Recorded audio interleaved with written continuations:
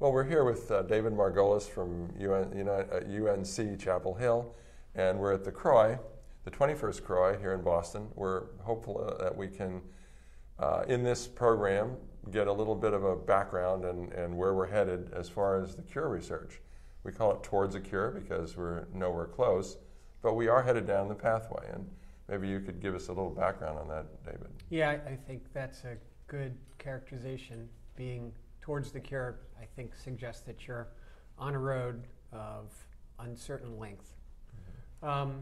So there's been a lot of talk and presentations related to research leading to remission of HIV disease. And I think there's always a lot of discussion about what that means. In hepatitis C, we now have treatments that can cure people. Mm-hmm. But that's defined by what's called the virologic remission. In other words, no virus found in the blood for hepatitis virus. But that's a different virus, and it's a different easier, virus, and it works differently, and it's much easier to get rid of. HIV has a bunch of problems or challenges that it hides in places that are difficult to get at with drugs and difficult for the immune system to see. And that sort of defines the two general approaches to eradication of infection that are being taken and talked about at this meeting. One to sort of wake up the virus and sort of flush it out into the open, and then the other to bring various therapeutics, mostly probably immune therapeutics, although other kinds of approaches are possible, to bear on the virus when it comes out to eliminate it. I think probably the thing that people are going to hear most about from this meeting is the story about the second baby that is reported as cured. So there was the first Mississippi baby last year that now 41 months later does really seem to be cured, and a second baby that was treated just a few hours after birth, even more dramatically than last year's Mississippi baby, and very initially appears to not have virus detectable but is still on therapy.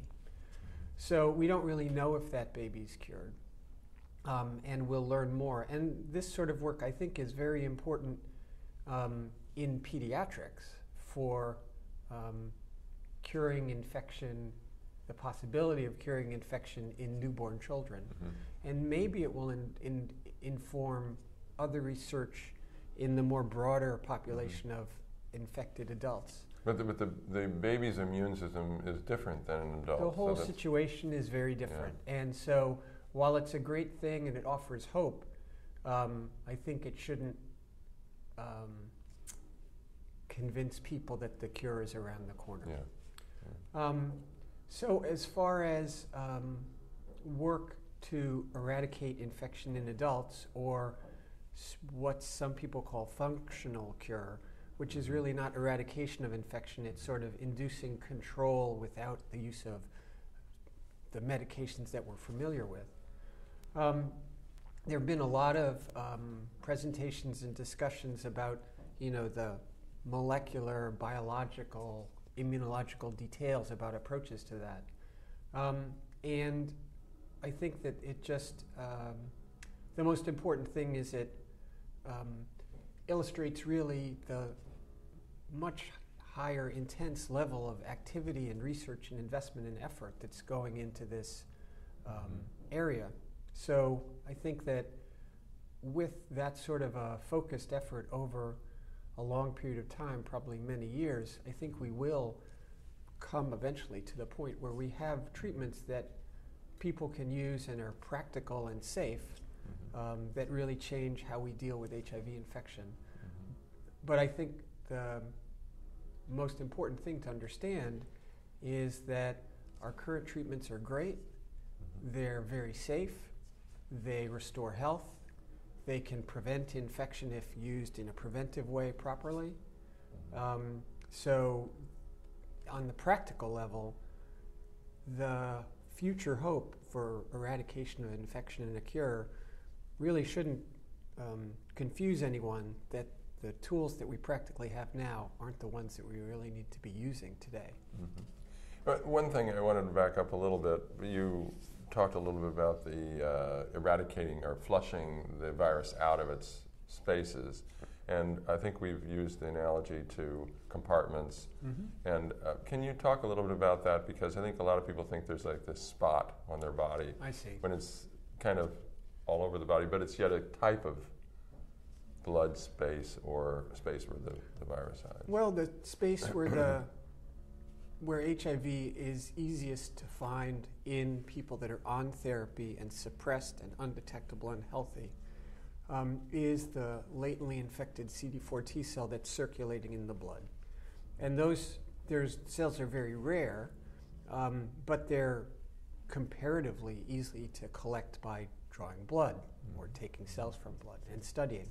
And that's what we do in our lab, and that's the major area that we focus on in our studies of people. But of course, most of the cells that have virus in them aren't floating around in the blood. They're in various parts of the tissue and organs. And so the issue with the tissue is, are we really studying and seeing all the kinds of cells that are infected in the different places? Do our treatments that we can measure the effect of treatments, whether they're a drug or a vaccine or an antibody or whatever it is, those effects are easy to measure in the blood, but are the effects as good and the same and as complete as they need to be in the tissue of the lymph nodes or in the brain or other places like that? So are we getting the antivirals to that, and are we measuring the benefit of those antivirals in those spaces? Not just antivirals, but these approaches that we were taking to attack latency or to clear persistent infection. Are those approaches also, like the antivirals, getting to these places and doing the things we need to do? There's some assumption that the state of latency is fundamentally different in these tissues and places. And that's an assumption, and there's reason to think that might be true, but we still really don't know, and we need to study it more. Now, the blood-brain barrier is one of the more obvious places that we have to cross. And a lot of times we think about it in terms of antivirals for people because we think about dementia and so forth, we think that's automatically a given, that if you don't have it crossing the blood-brain barrier, then you're going to have more activity, more viral decay, and more problems and challenges in the blood, in the brain, the cerebral spinal fluid that goes to the brain and the cerebral spinal fluid. What do you, do we have enough antivirals today that really address that? Are they? That's an opinion. I think we do. Okay. Some other people may not think so. There was a symposium by Serena Sputich earlier in the meeting to sort of overview that area. There wasn't a whole lot of new actual data to directly address that's been presented, at least that I've seen so far. And I think it's an open and very important question, a question that I think we'll learn much more about in the next coming months and years as studies are done in animal models of HIV infection, in infected monkeys that have SIV, and in what's called a tool called the humanized mouse, which is a special kind of mouse that human tissue is put into. And so in that mouse, the tissue sort of can spread to all the different places that human lymphoid tissue spreads to, and the virus can go all throughout the mouse. And so we can then really study every cell in the whole organism to try to address these questions. Those sorts of things are obviously not practical in a patient volunteer who probably doesn't want to allow that sort of study. Ethics and all that. Well, sort of. I think it's natural not to want your brain studied that intensely. Right, and then we have to sacrifice this one. Sacrifices are one thing, but there is a limit. Right, but I think you're covered a lot of the territory that was mystical to some people and mythical, and one of the biggest myths, of course, is that we don't, as researchers and as pharmaceutical companies, we don't want to get to a cure because we're doing so doggone good with these antivirals. Yeah. And I keep on saying there's a lot of people who are researchers who are also living with HIV are not interested in having this disease around any longer than it has to be. No, I think that's another very exciting development that we've seen just in the last few years. the very intensified effort across a lot of biomedical, biotech companies and drug companies to look into different aspects of this problem. It's almost like a Manhattan Project. I think some people have related to it as that, but yeah. much more productive. But of course, we do have the cure right around the corner, a really effective cure for the hepatitis C. So right. that as an example, and I think if you think back and think what people thought about hepatitis C 10 years ago, they wouldn't have predicted this. Yeah, and it were really, I think Ken Sherman related to it that at the end of this year we're going to have a lot of really good options, easy treatment, and that even in 4 years or 3 or 4 years we're going to have the treatment that everybody will just take, more simply. Right. Everybody can take the same thing. They don't have to worry about different versions of the virus right. and so forth. But so it's really exciting.